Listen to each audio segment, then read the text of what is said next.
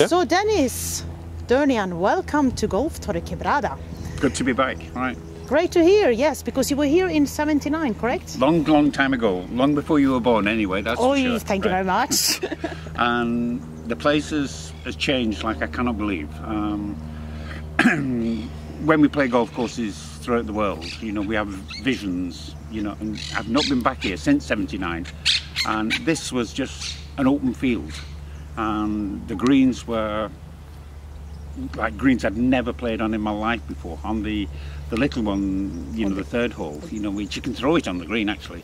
And I think I took a 6 and a 7 on it on the 2 days, and it was, I missed the cut, but it was a wonderful experience, you know, to try to play on greens as severe as this, because these are probably one of the first ones at that time that were severe greens, you know, with big slopes on them, always before everything was flat. You know, it's if you go out the coast at Sotogrande in this, they're all flat greens. And that's the way the old golf courses were designed. But this was designed, I think, in '76, I think. That's correct, yeah. So if you go back and remember a little bit, Golf Torrequebrada was opened then in '76. Yeah. And it was '79 when we had the Spanish Open played here. Yes. When we had Dale Hayes as a winner. Oh, that's right, yeah, the South African. I mean, he's a lot thinner then than he was now.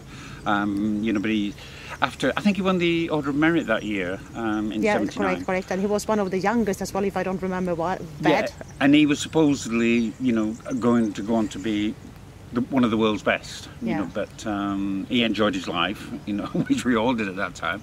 Could tell you some stories, but we mustn't be filming them at the time, right? Okay. But, no, it's correct. So how did you find the course then? You remember the greens, but how did you find the course today? Oh, I mean, it's just wonderful. I mean, got him a pensioner now, you know, so I just enjoy my golf, right, and play for enjoyment. And yeah, it's still nice to be able to hit some shots, hit some good shots, and but I still get a buzz, what we call a buzz out of it, an excitement that I got when I was probably 16, you know, playing golf. And it's difficult. I've been very lucky that I have that excitement, because people as they get older, you know, they can lose the direction in life to a certain degree because they don't have anything to do, you know. No, but golf is great for that, no? With your friends coming in, enjoying the time, the social life. When I'm at home, you know, in the summer, I virtually play golf every single day. We said that Dale Hayes has probably the record, being at that moment one of the youngest winning on the tour. Yes. But you also have a record. Yeah, I was even smaller then. Yes, it was in 1983, you know, playing in the British Open at Royal Birkdale. You know, completed the front 9 in 28 shots. Aye, that's great, no? Yeah, but I missed a few holes out. People didn't know about that. Oh, don't. No, but so you say there's a record which is not a true record, and you mean? It still stands to this day, and I remember when I came in from the round, you know, and people saying, "Oh, do you think it'll, you know, ever be beaten?" And I said, you know, in my lifetime it may be equaled, I said, but I cannot see it being beaten, you know, and 28. Nobody has equaled it as yet. That's great. So it still stands. And you say you remember the 28, you don't remember the back 9. The back 9 was... It's a very strange situation. I've said to a lot of people that on the front 9 it was so easy, you know, and I actually only had 12 putts on the front 9 and I was out in 28. And after we'd played, you know, like the 10th, you know, every scoreboard had assigned Durnian out in 28, you know, and the pressure built up and it built up. And actually on the back 9, I missed every single green, you know, but I came back in 9 single putts, right? So I had less putts on the back 9 than I had on the front 9, because I had 12 on the front 9, but I was 10 shots worse. You know, so it could be a good Trivial Pursuit question. Yeah. So were you a good putter in general then, when you were playing on the tour? Until I came to Torrequebrada. Okay. And that sorted me out.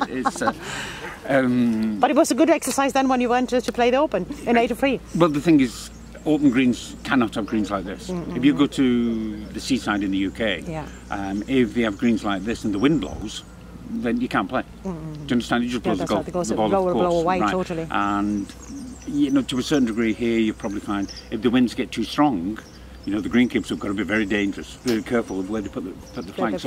Predominantly,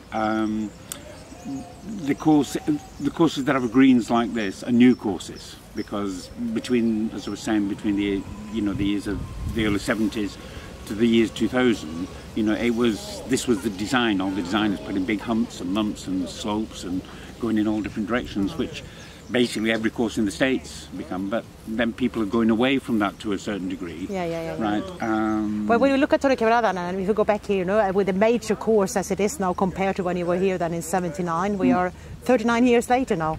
And the course, it's the players are coming here, they thoroughly enjoy it because of the nice design of Pepe Gancedo, which is challenging, no? Yeah, the golf club, just as you drive in, you know, the ambience of the place, that's the right word, I don't know, but it's spectacular, you know, and there's so many shots out here that, you know, you've got to shape one way or the other, you know, to go with the contours of the hole, you know, with plenty of water, and it is very, very enjoyable, you know, to come and play this course.